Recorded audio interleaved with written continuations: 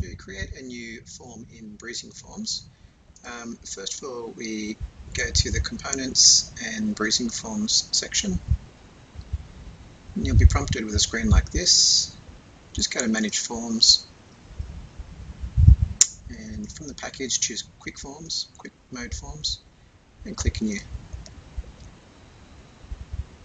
From that point you can name your form.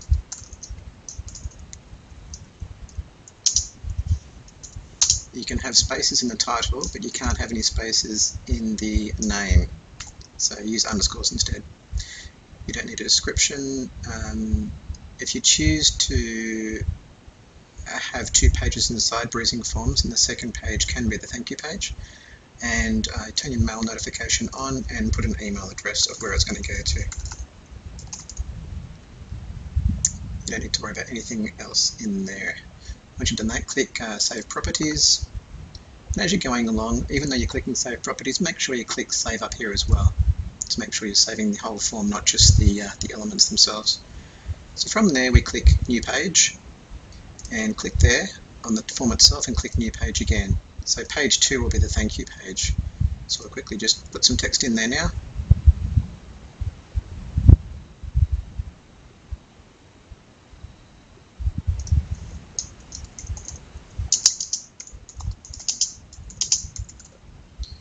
At the bottom of the page, just scroll down and click Save there. Again, Save Properties, and save up here as well.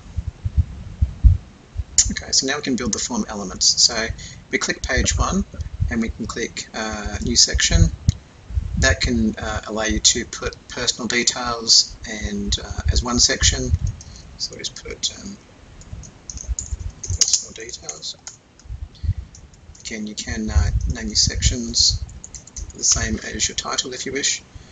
The wrap after each element just means that you'll have, as an example, name first, last name second.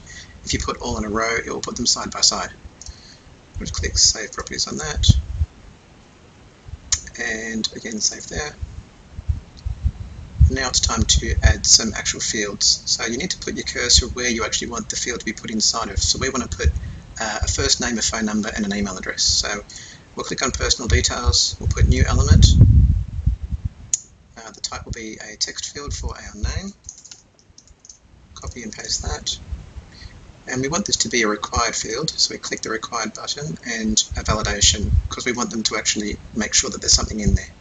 So we make sure that we put here, scroll that up for you,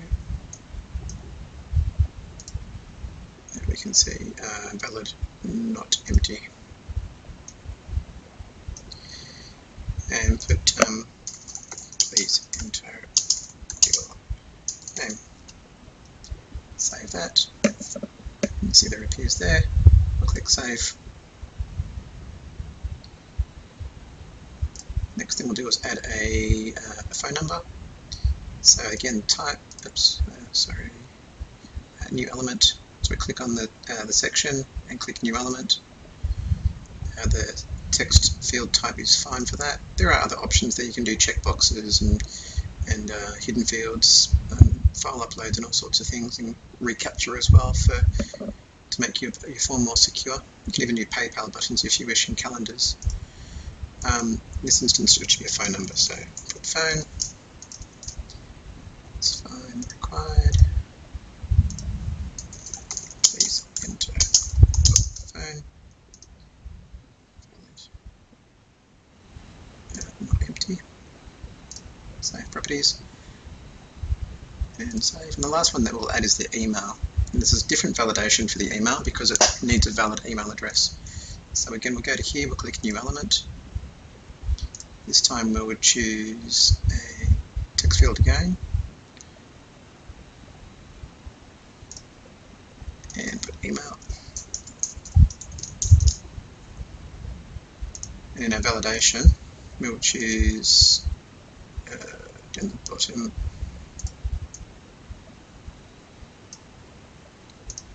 valid email. Please enter email and click Save.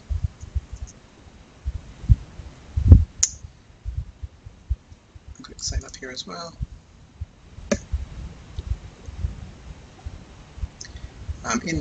Once you've actually clicked the SOS form or the form title, and you can click the Advanced tab, you can choose a different theme for how it might look if you wish. You can choose BreezingForms back here, and there's other themes to choose from.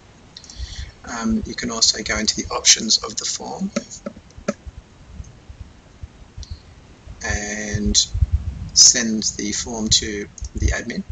So at the moment it's going to go to that email address.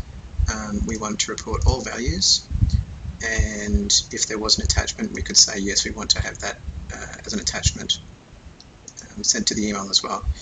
You can also have a reply to email. You can have the alternative from name, the customer email subject, so form from my website as an example. Alternative from name. We are going to do something else. We're going to actually make sure that the actual email that they're sending it from is going to come in the subject line. So I'll just click that save there for a second. And on the form itself, we'll go back into the form and we'll select on the email address, and in the Advanced tab we can select mailback as sender. So that way that when it goes to the admin, it knows that that's the actual email address you're coming from. And click Save Properties there. And there you go, that's how to create a form in BreezingForms.